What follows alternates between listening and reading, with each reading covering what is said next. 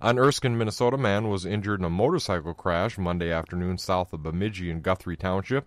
According to the Minnesota State Patrol, Norman Salverson, 72, of Erskine, and a passenger were traveling north on State Highway 71 as a funeral procession was heading south. A semi-trailer had moved to the shoulder for the procession, and Salverson swerved around the semi to the right and entered the ditch. The bike jumped a driveway approach, hit a mailbox, and then landed on its side.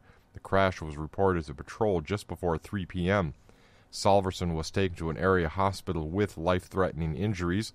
A passenger on the motorcycle, Shirley Delacruz Yang, 59, of Scottsdale, Arizona, suffered non-life-threatening injuries and was also taken to the hospital.